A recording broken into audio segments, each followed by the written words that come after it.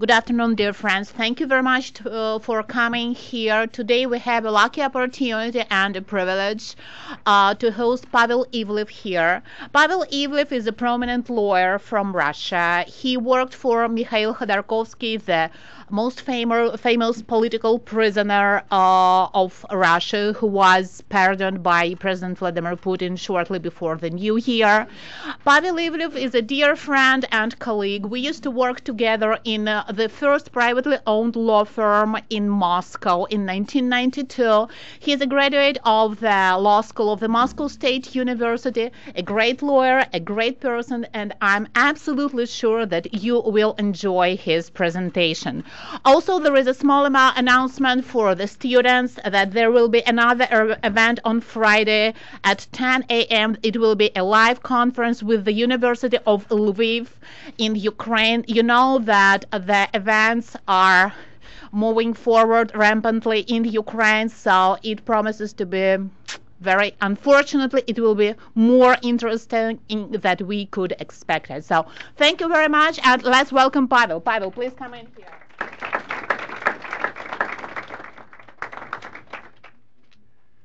Okay. Hi, everybody. And thank you. First of all, thank you for inviting me here. Thank you to University of Michigan, and it's really a privilege to speak here. Do you hear me well? Is it okay? Did it turn on? Okay, good. Thanks.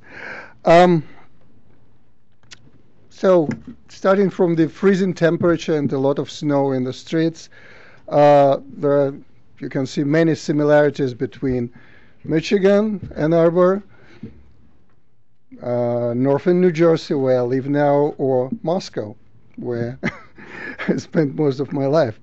And some may compare University of Michigan with Moscow State University, which, as kind of said, I graduated from its law school 21 years ago.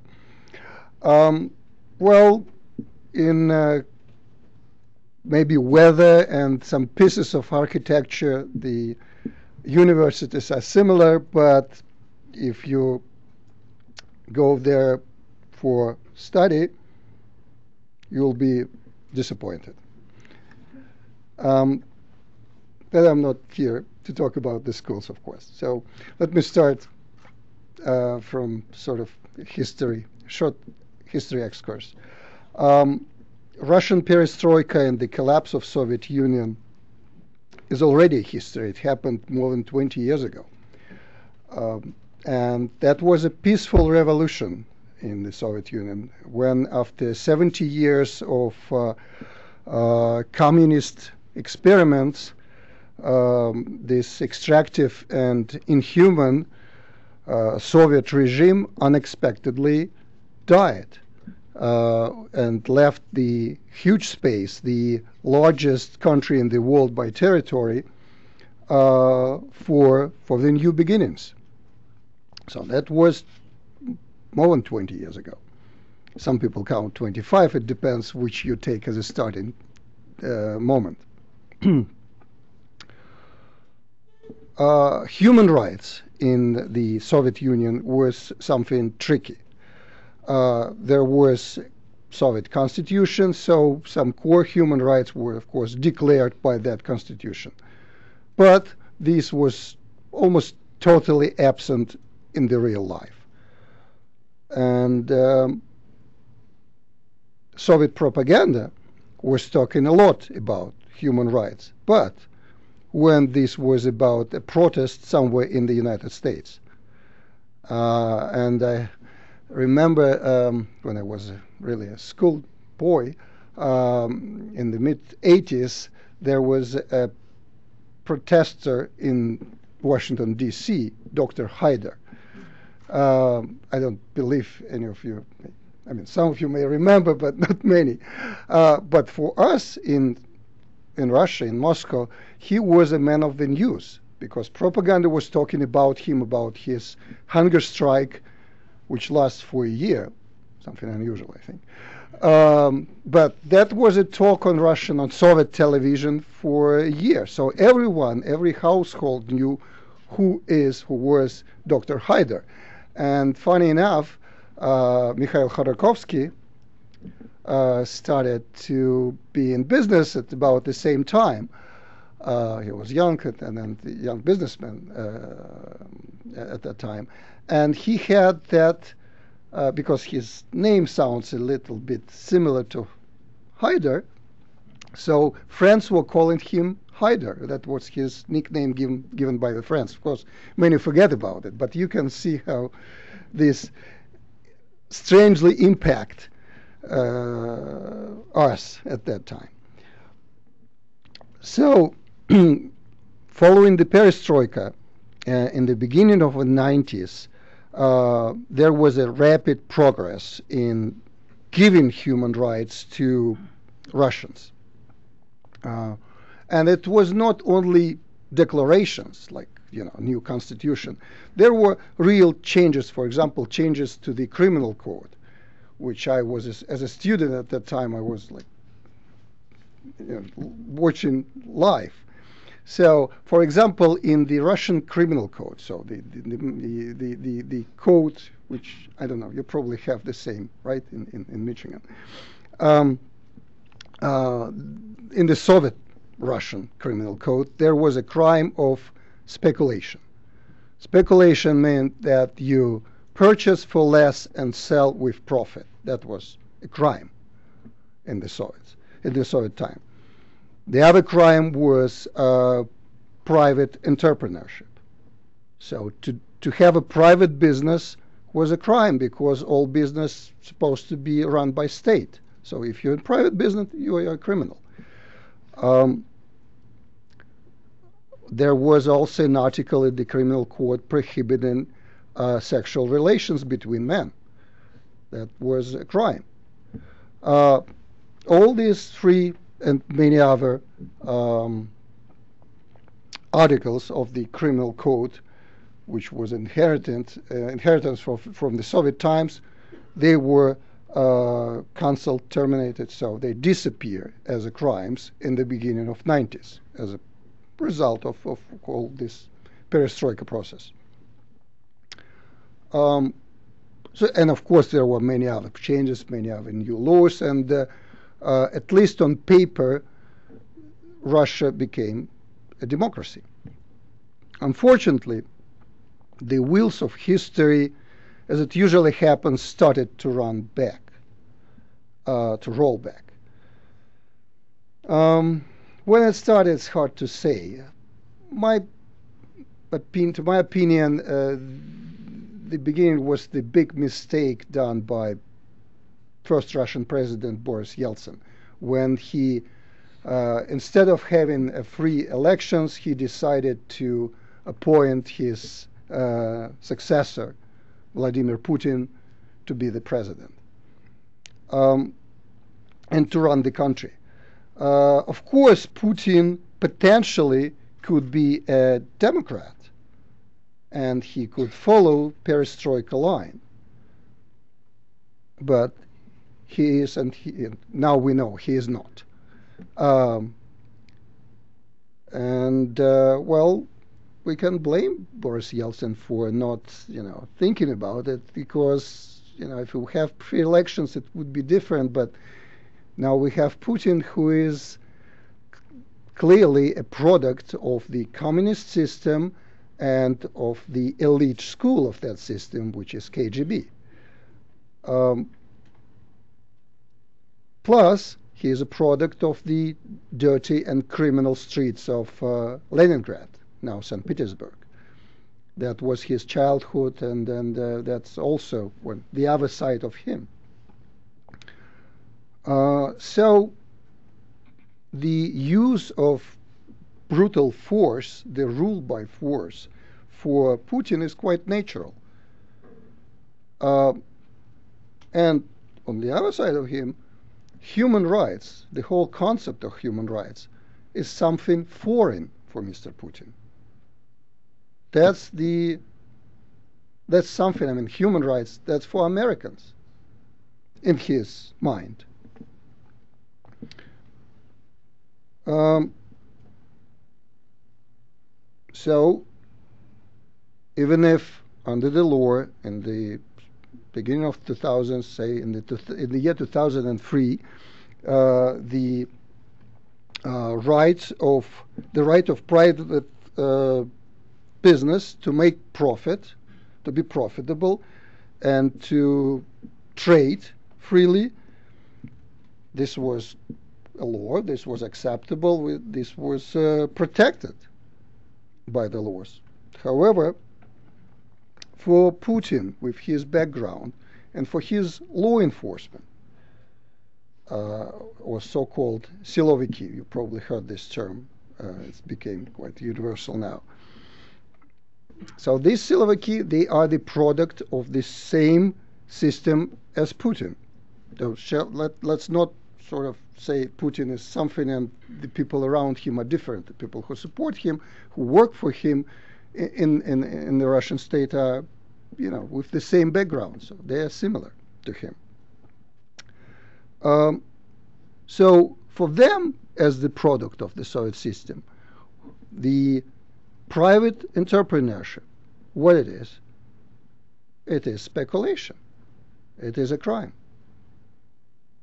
And now let me switch to the Yukos case example.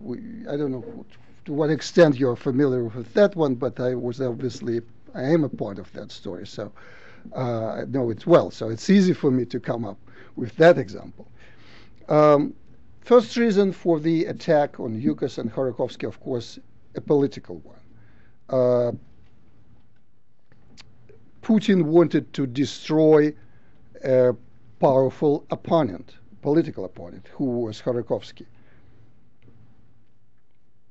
It's been known well known to everyone interested in politics that Khodorkovsky was supporting oppositional parties. Is this a crime in a democracy to financially support an oppositional party? Of course not. For Putin, fortunately, he had a different view. And of course, his Siloviki were looking for a tool how to legitimize their case against Khodorkovsky. And they quite quickly found this legitimization, because Yukos was purchasing oil from its production subsidiaries and purchasing this oil for a lesser price than Yukos was selling the same oil on the free market, making profit. So here we are. It's speculation. There is no such an article in the Russian criminal code any longer. Not a big problem. There are plenty of articles, hundreds of them in the criminal code, so it's unfortunately usual for a lawless country. We need a person and we will find an article for him. Just give us a person. So this profitable business of Yukos Oil Company was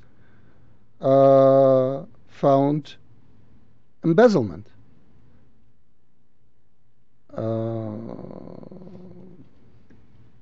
And that was the charge against Khodorkovsky and many others, including myself, that we embezzled oil by way of purchasing for less and selling with profit. And of course, the famous money laundering was, as usual, added to that crime because it gives a much more severe punishment under the criminal court and because it sells better to the West.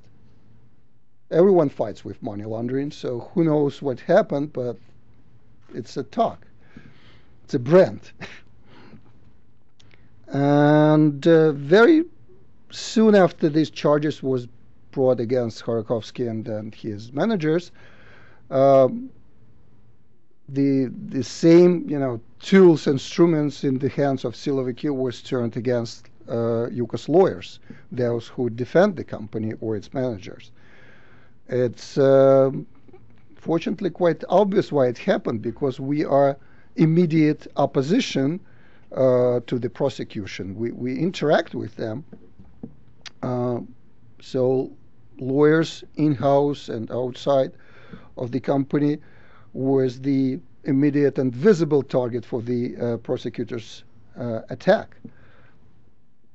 And of course, this at that time was needed not only to punish, but also there was a growing interest, in business interest, or from people close to Putin to grab the business.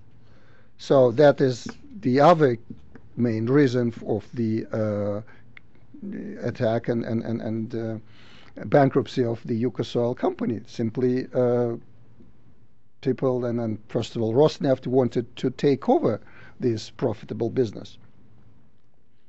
And here were the lawyers who were trying to protect Yukos, who were sometimes quite effectively was filing papers and arguing. So at least it was a problem for law enforcement and for Rosneft behind them on their way.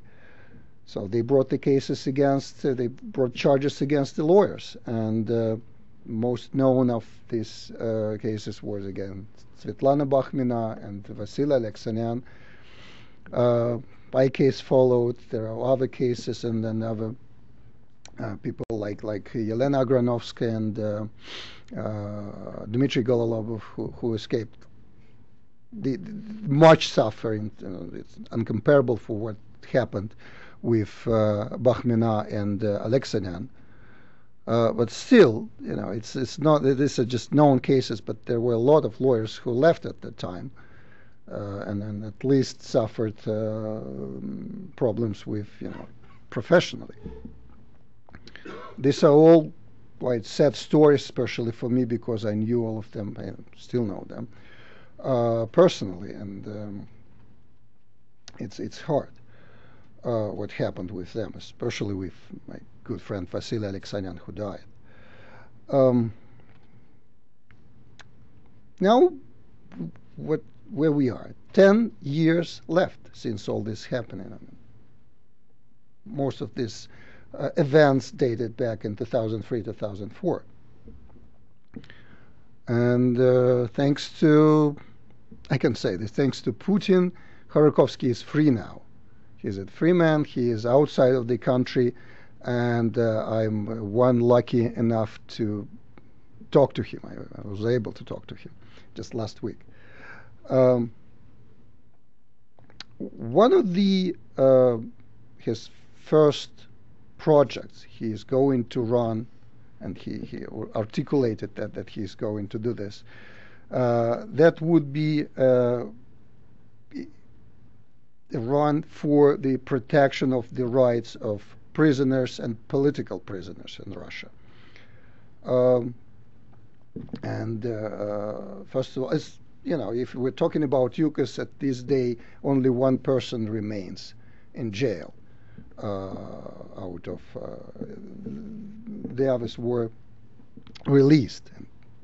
So for Khodorkovsky, of course, his former employee is an important person, but he's not talking about protecting only one person. He's talking about the political prisoners, like those arrested after the Bolotnaya Square events, and the other prisoners who are really suffering. There's a lot, for example, there's a lot of business people who are, staying in Russian jails because of some business conflicts or the use of law enforcement against competitors, or simply because you're better connected to the state and can grab somebody's business or property and then put your enemy in jail.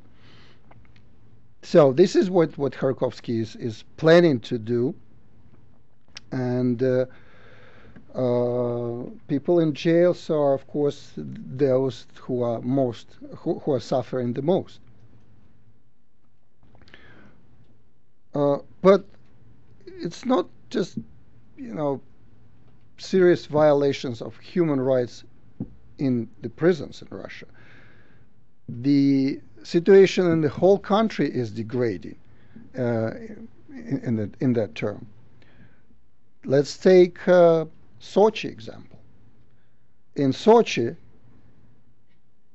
which is in Russia, in a country where the freedom of movement is in the constitution, so Russians can move freely around the country and stay and be where they want to without permission.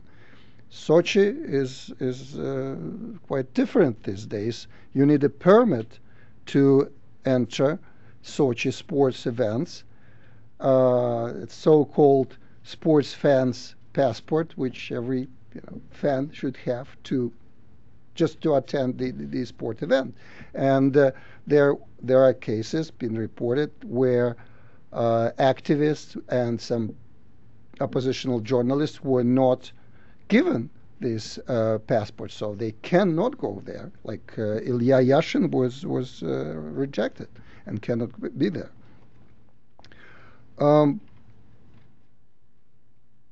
The other problem is connected with the enforcement of the decisions, the judgment of the European Court of Human Rights. And you might heard about that court. It's a highest court instance for all European countries to consider the disputes between citizens of European countries and their governments on the human rights issues. So it's considered the cases based on the European Convention on the Human Rights. And there are thousands of cases being filed by Russian citizens against Russian Federation with that court. And of course there are decisions which were made by that court in favor of Russian citizens, so in protection of their various human rights. But there are difficulties with the enforcement of this judgment. Quite recently, Russian Supreme Court, the highest Russian court, ignored to adopt ACA chart ruling that the $500 million so-called civil claim from Russian tax authorities against Khodorkovsky and Lebedev was in fact a violation of the human rights of these two gentlemen under the human rights under the European Convention. And Russia obviously is a party. So what the Supreme Court of Russian Federation did, they just ignored the direct, basically, decision and instruction, if I may put it that way, of the European Court of Human Rights to what to do and cancel that civil claim. That was ignored. And this is not the only example. Like Pichugin, the only prisoner of Yukos who stays in jail so far, at this moment, sorry. Again, European Court of Human Rights ruled that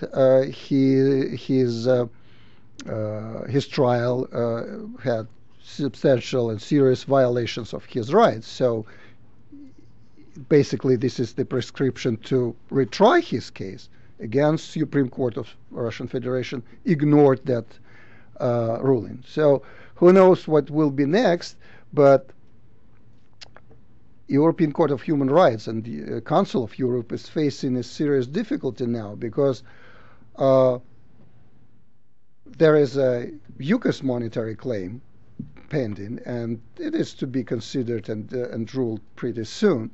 And we're talking at least about $2 billion of monetary compensation to be paid to Yukos Oil or to foreign remains of that company.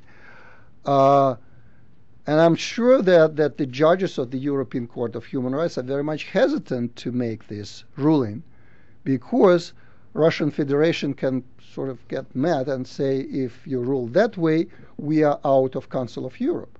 We are not to be governed by this international organization because we don't want to pay this money.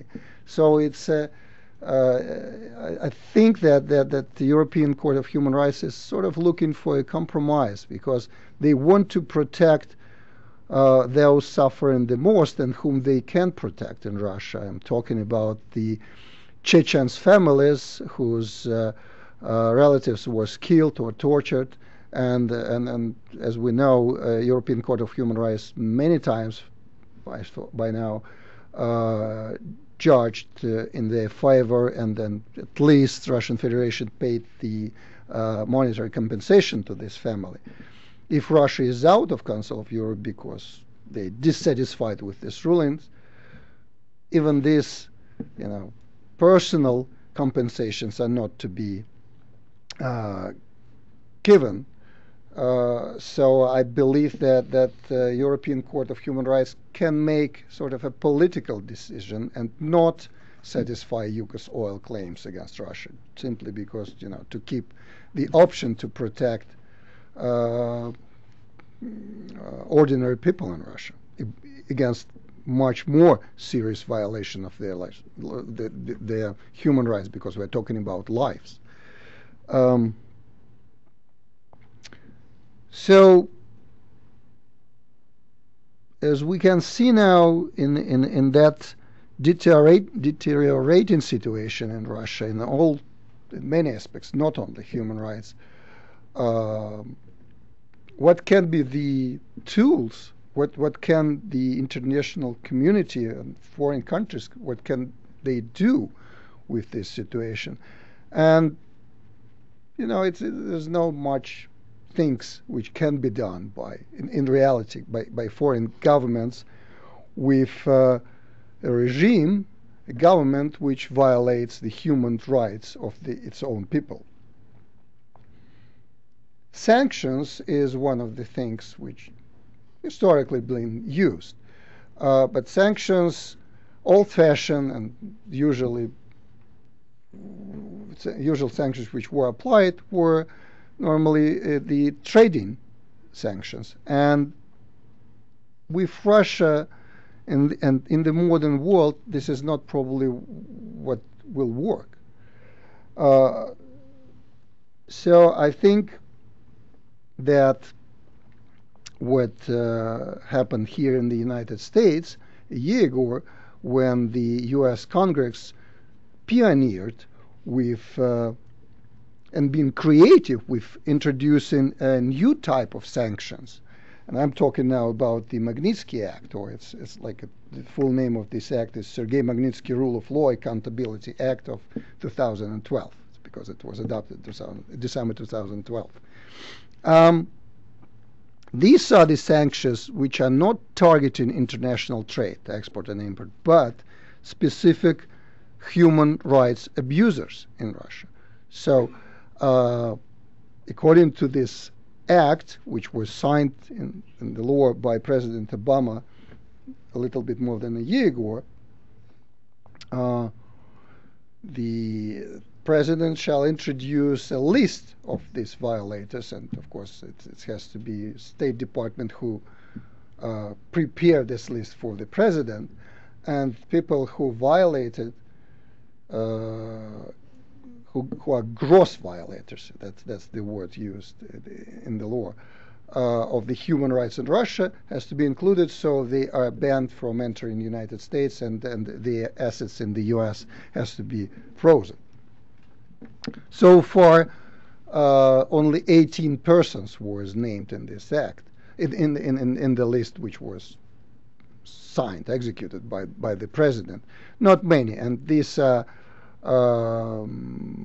investigators and prosecutors and judges responsible for the death of Sergei Magnitsky himself, who was fighting, as hope you know, who was fighting against the corruption, and who discovered a big crime of corruption, and then for that he suffered and died in jail.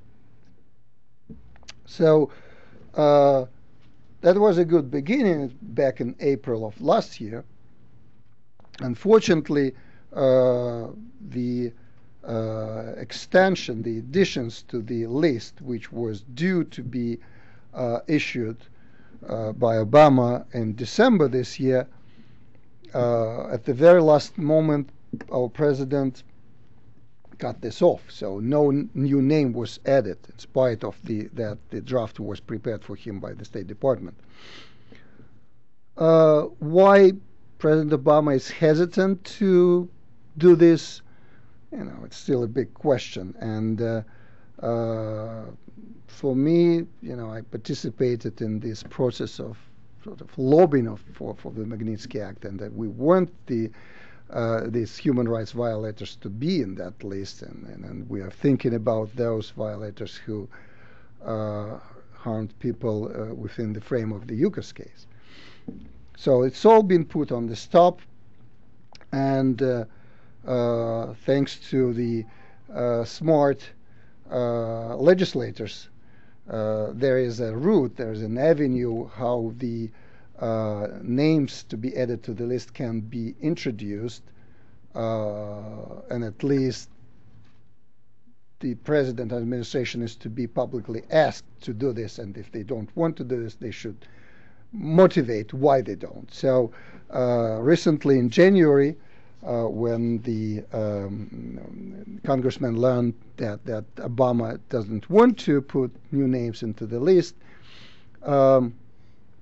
the chairman of the Senate Foreign Relations Committee, Senator Menendez of New Jersey, introduced two names. One of these names is the chief investigator of the Russian Federation. So it's quite a top official, Mr. Bastrykin, known to be very brutal and being behind many political investigations going on in Russia now. So his name is now offered to President Obama to be considered as an addition to the Magnitsky Act list.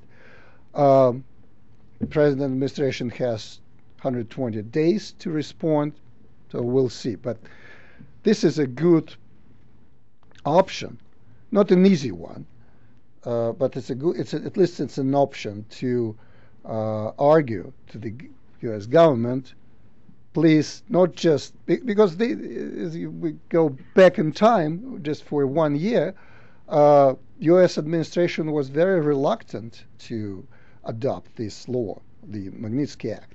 And it took these almost anonymous agreement of the congressmen. It was vast majority of the House who voted for that law, and 94 senators, U.S. senators, who voted for Magnitsky Act. So in spite of the resistance from White House and State Department, this law was adopted. So now let it work. This is what we are asking the government to do, and here let me sort of conclude that if you have some intention to help the protection of human rights in Russia and to punish or at least name and shame those violators of human rights, please work with your congressman. Ask your members of the House of Representatives, ask your senators and offer them the names, and on the internet through myself you can find the good candidates to be included into the list. Let's do that. And let me conclude here. I'm happy to answer your questions, and thank you for your attention.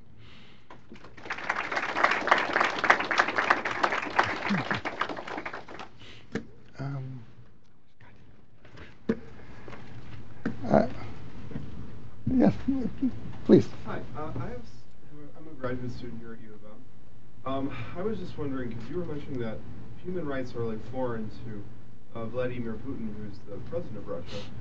But what about under Yeltsin, with the shelling of the parliament in 1993 and the first Chechen war? I mean, aren't these like human rights violations? Yes. The simple and general answer, yes, of course, that was wrong. What was, it was no, I cannot even say it was unnecessary. But Yeltsin is the product of the same system. He was much more human as a person, and he wanted the progress and the way towards democracy in Russia. So that's why he was personally popular.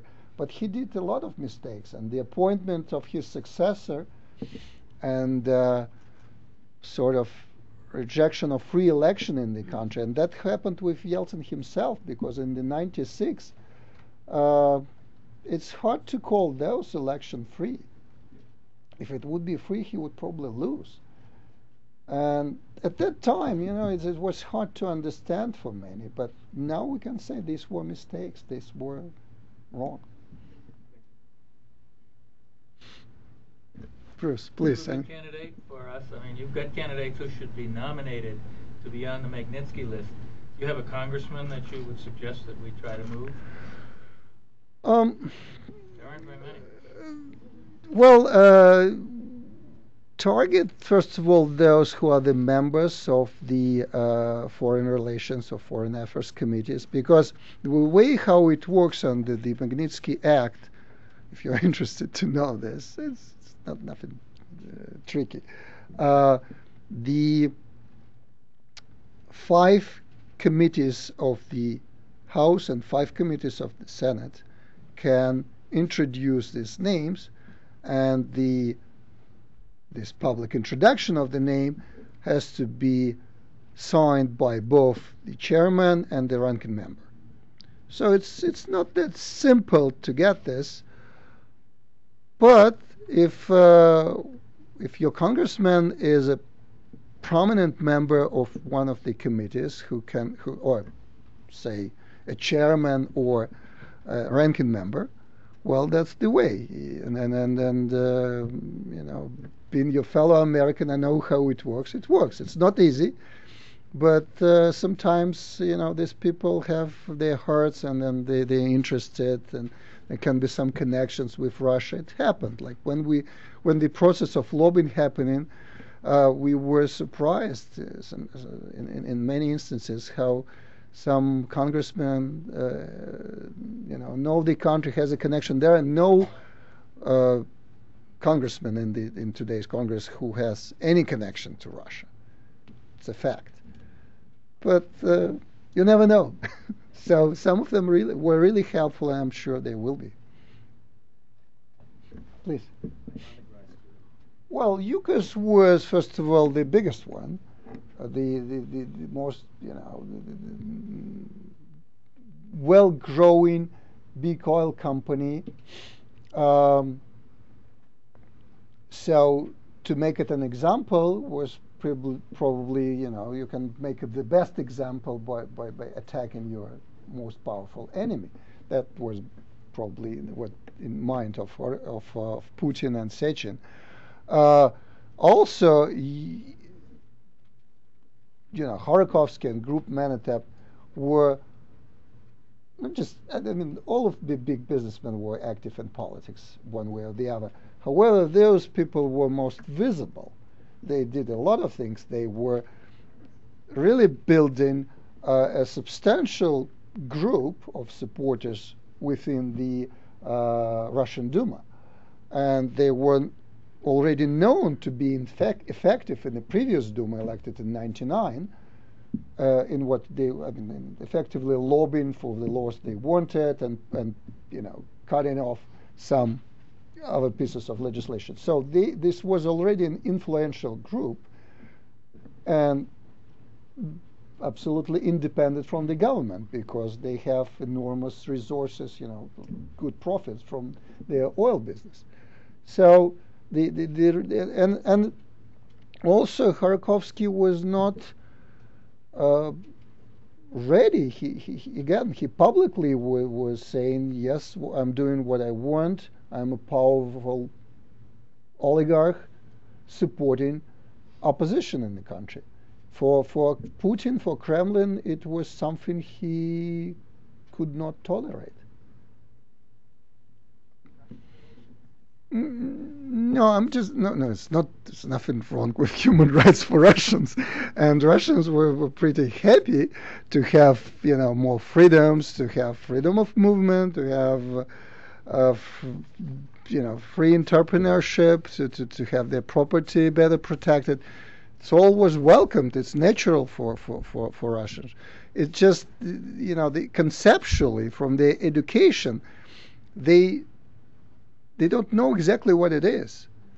So for them, as I said, it's something foreign in terms they just don't know. They heard about human rights thinking about Dr. Haider.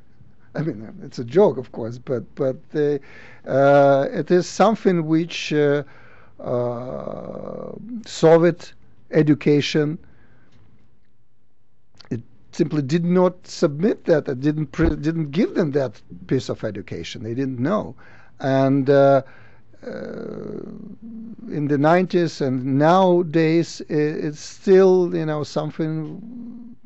Well, they have probably have better knowledge of what it is, but still, it's a long way to go. And if you compare with with how you've been taught from your elementary schools what human rights are, this thing is not to say absent, but very minimal in Russia compared to what you have in the U.S. So this is for the. At the end of the day, this is for the government to let the education to move in that direction, and of course, in Russia today, government is not interested. I can only hope that it will not be bloody. And many people in Russia, many Russians can sort of disagree with me, including Khodorkovsky. But I think the peaceful way to the end of that regime and that situation in Russia will be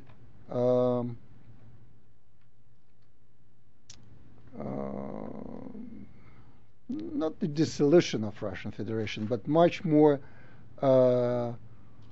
autonomy in the regions, because it's what is Russia today? This is what remained from the Russian Empire. So if you look to the map, there was Russian Empire run by the emperor and tsars of Russia, and it was built mostly in the 19th century. Alaska was a part of Russian Empire. So it was from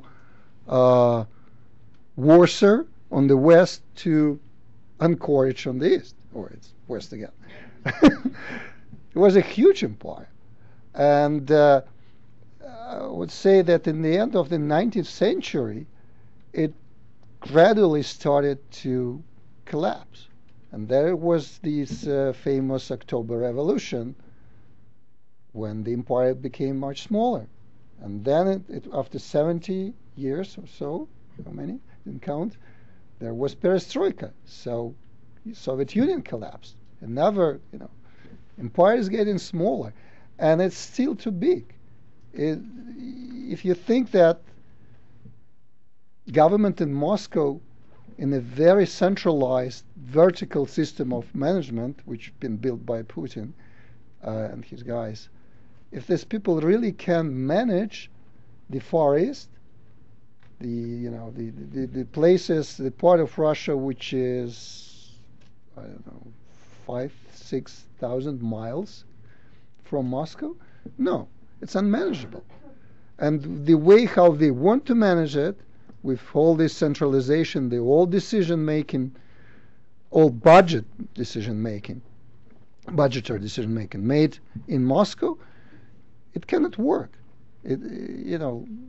United States is a big country, but look how much autonomy was given to the states. It's a union.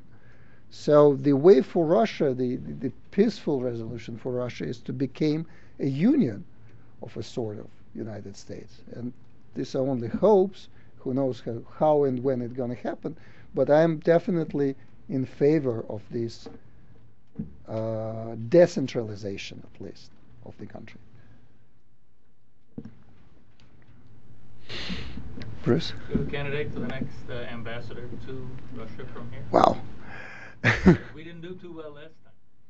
Oh yeah, definitely. I had we were meeting with McFall when he was assistant to Obama, and we put many hopes in him. He disappointed us very much when he publicly acted against Magnitsky Act, and with many other situations. So it's a good news that he is living. I hope he will be a good professor back in Stanford. He still wants to be Secretary of State, though. Hopefully not. Hopefully not. Let him be a professor. But who would be a good candidate? Well, having this experience, I was not a big fan of the previous ambassador. I thought he was too much of bureaucrat.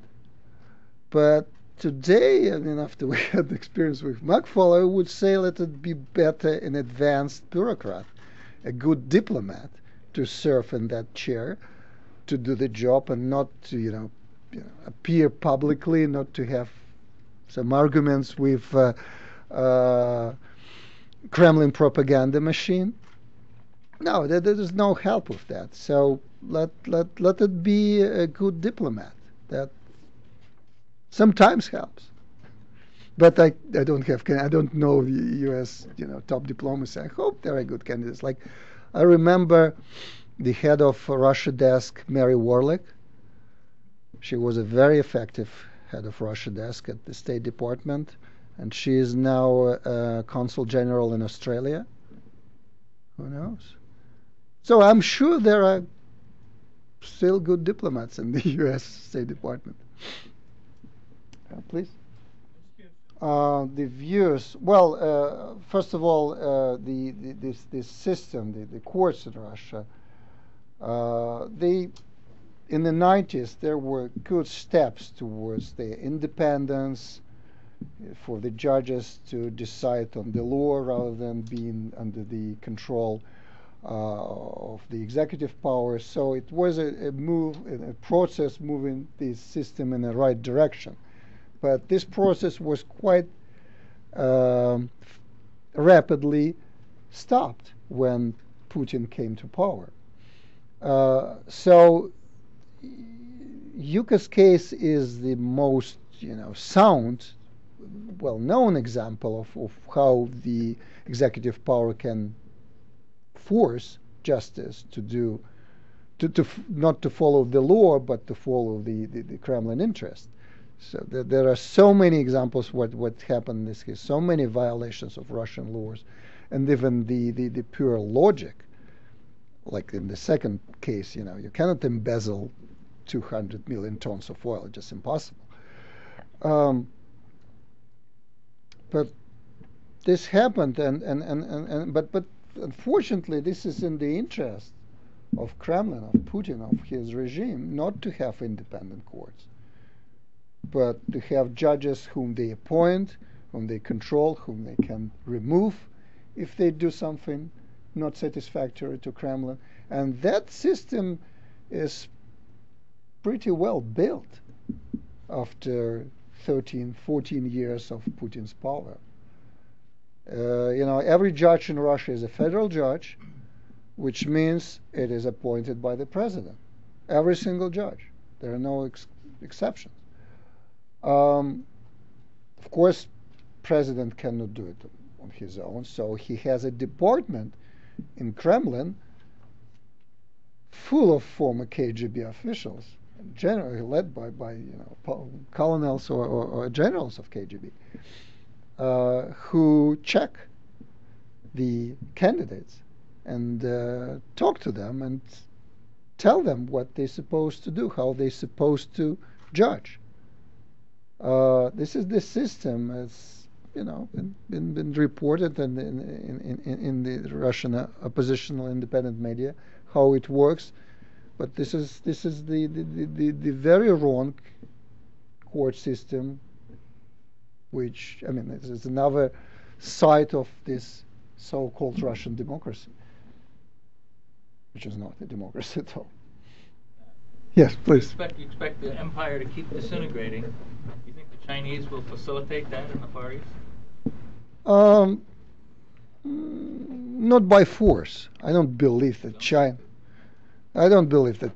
will do that. They facilitate it like they are already facilitating that process because there are so many of them, and there is a huge and very rural and not unpopular. Not many people live in Russia, especially in those areas. So it's a natural process, which is seen already how Chinese penetrate the country, and I see nothing wrong in that.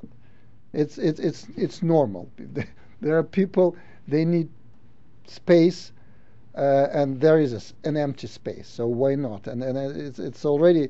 I remember just an example from, again, Yuka's lawyer's side. When Kharkovsky was in the camp in Krasnokamensk.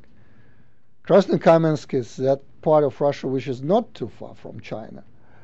So I was, friends who had traveled there, the Kharkovsky lawyers, because it's so remote. It's like it take more than 24 hours to get there from Moscow. So they stayed there for an extended time. So they sometimes have weekends or public holidays there. So where did they go to have some rest, have a break? They go to China. They go to Manchuria, which is the much more developed land, cities, with facilities, shops, nice saunas. They really enjoy this hospitality given to them by Chinese. So, and that's the place, the nearest place to Krasnokamensk where people go and have, short breaks. So it's a demographical process. We cannot fight with that. And to oppose that means, you can't. These are natural forces. And again, because the country is so much centralized, how they see it from Moscow, it's not the real, understanding of what's going on in these regions. So of course, they can send more military to protect the borders, but if it's a border control, border lines, and military protecting what? The empty land. So it has to be full of people to develop. Please. Yeah.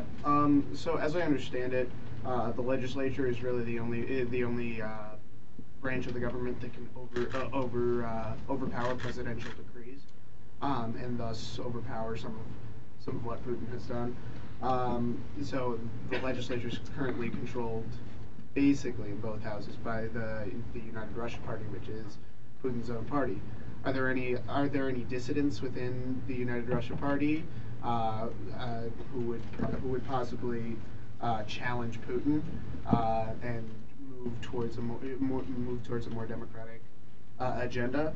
And if not, are there any other parties? I know the Duma used to be controlled 2/3 by the United Russia Party, and now has less than 2/3. Is there any chance for a different party to steal more seats? What I would say is you should not use the political model you see in the U.S. or in Western Europe for Russia, to analyze what's going on there, because here you have huge, political parties, the history of what they're doing and how they compete. So in Russia, United Russia or its predecessors with different names, or what will replace United Russia, because United Russia is losing popular, so there's now this People's Front created to sort of a way to substitute United Russia, because United Russia is not popular. This is the parties set up by the government. It was in the past. I mean, when it was Soviet Union, there was only one party because they didn't want more. They could have more potentially, but there was no need. They killed them all.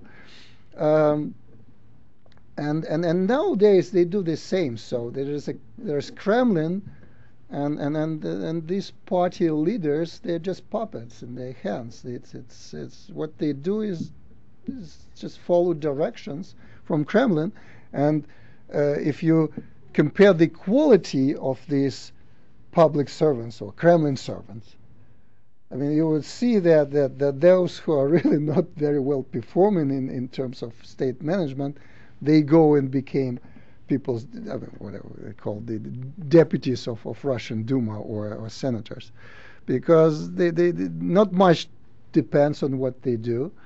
They simply stamp the laws sent to them from Kremlin or from the government, and those things they invent on their own legislative initiatives. Most of them are just crazy, even for the Kremlin's point of view. It's ridiculous what they're trying to do, but still, nowadays these people are. I mean, they cannot be popular among voters because what they do is it's insane sometimes. Like this anti-adoption law. I mean, as a response to Magnitsky Act, they punished the poor, orphans in Russia. How it can be? They're just ridiculous. So what I would expect going to happen, because clearly United Russia is losing popularity, they're going to find a substitute. And I saw just recent news that they started to build this United People's Front, which to me very much a reminder of the Communist Party. So they're going to have that front because the word party, the word is not popular. So people are, full enough of this terminology. So the Kremlin is trying to find a new terminology to have something more popular. But there are a problem. They will not allow really free and competition in the elections.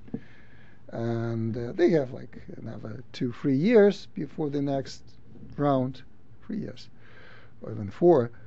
But they started. I mean, Kremlin started already to prepare the ground, and the new law, the changes into the law was adopted, but it's not promising at all. So I wouldn't expect this softening of the regime. Unfortunately, it can go quite opposite. Hopefully not. Hopefully not to something which reminds Stalinist times and what Stalin did with the country. Not that brutal. But still, we'll see. Everyone is now waiting the end of Olympics and what will be the next steps directed by Putin and implemented by his Siloviki, who are, it's easy to say, they are much worse than Putin. Some of them. Please, lady in the back. 2 presidents, first and the last.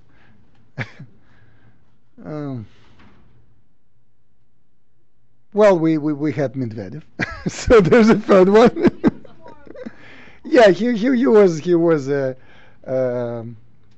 sea warming president for Putin.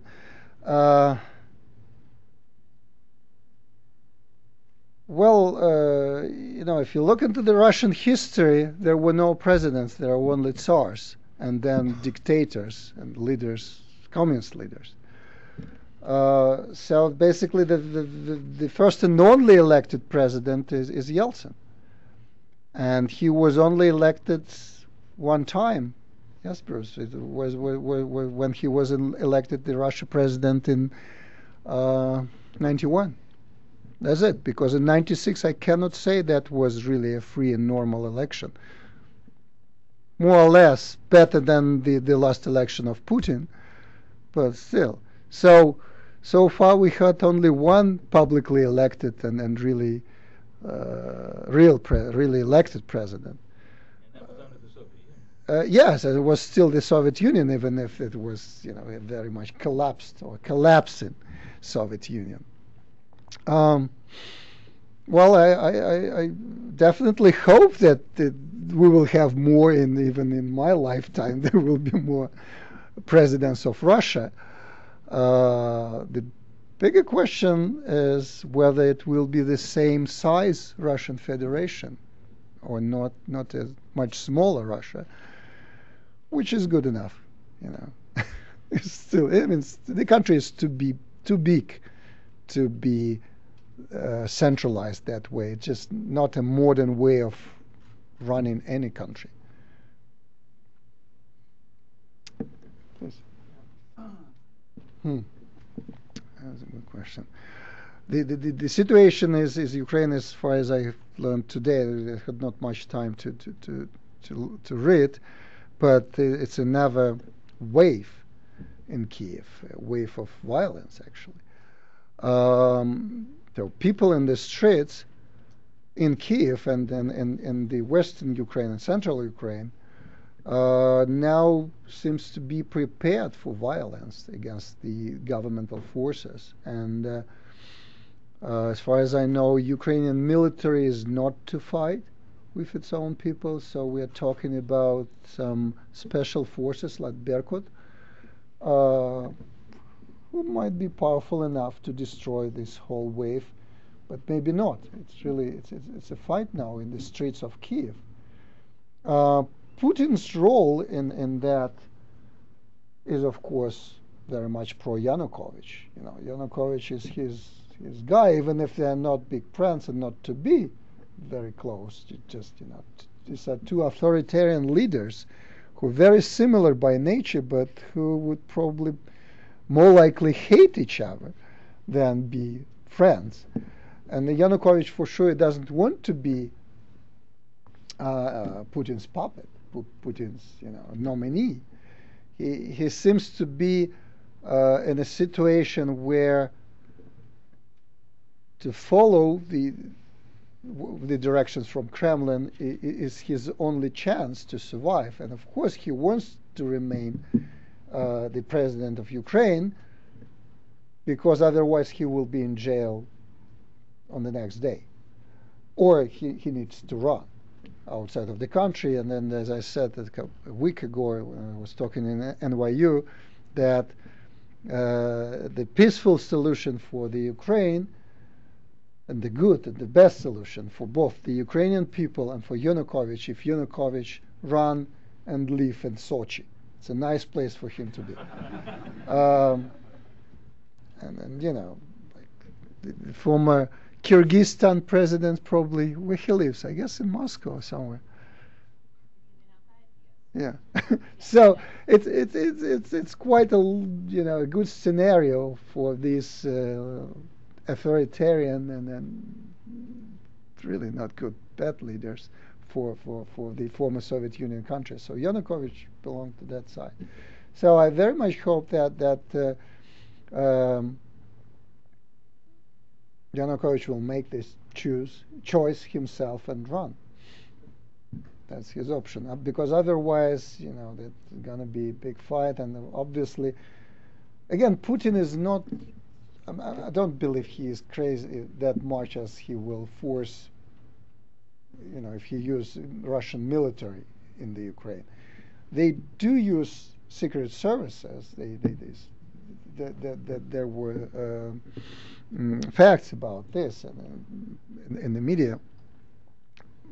But to use the regular Russian army in eastern Ukraine, that's something I believe is outrageous. It's not going to happen, and not just because Putin is as I said before, Putin is quite brutal. It would be normal for him with his background to use force, and they did it against Georgia. But he understands two things quite clearly. First, that Russian military is disorganized and not really ready for a serious operation. And Georgian conflict, the Georgian, attacked and tank expedition to Georgia was a good showing for Putin that his military is not really ready for operation. That's one thing. The other thing, I really don't expect Russian people, serving in the military to fight with Ukrainians. That would be a, brother against brother war. Remember, the two countries are so much historically close, and the families, I would expect every third, every fourth Russian family have Ukrainian relatives. There's been centuries of life together. So it would be, it's not going to happen that Russians will fight Ukrainians on the Ukrainian territory. No, forget about it. So Putin probably understands this. So he will use what he can. He will use money. He's already using money to bribe Yanukovych and his government and through them Ukrainian people, which is clearly doesn't work. Ukrainian people doesn't bite it, and I understood that this last 2 days wave of violence in Kiev being triggered by this second tranche of Russian money promised by Russian finance minister. It's just a trigger, People in the Ukraine, as I see them, they're prepared to fight with the government, fight with force. So it's not a peaceful demonstration any longer. So the point, what will be a trigger for them to start fighting? Well, perhaps even that very remote thing as the promise of another tranche of the loan. So I don't know. What will save Yanukovych regime is probably a miracle. I don't know what. He needs to resign. I mean, he can delay that, say like promise people the free elections of the president, and rather say in half a year or in a year, that potentially can pacify the situation. But even that cannot be, maybe will not be enough as the situation develops now. We'll see. Thank you, sir. Thank you very much for your questions.